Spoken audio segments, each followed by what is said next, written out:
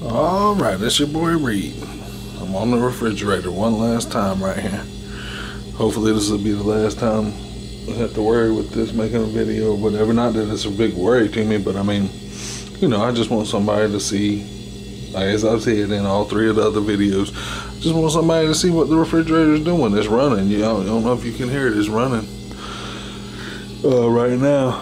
And so you can see that I'm not plugging a thermometer in there that's been in a cooler or dry ice or anything.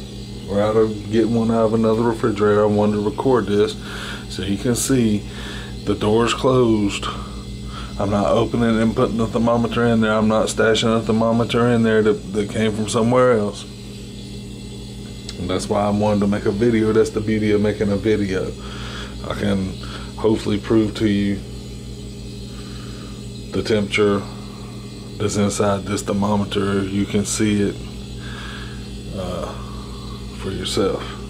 So you open the door here, and the thermometer's right in here, and you can see it's right there around that 40-degree mark. Right there, just under 40.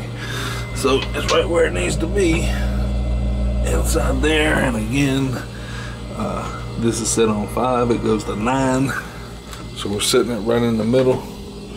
Right there, I'm gonna let that close up. Look like my battery's going dead here, so I'm gonna shut this video down now.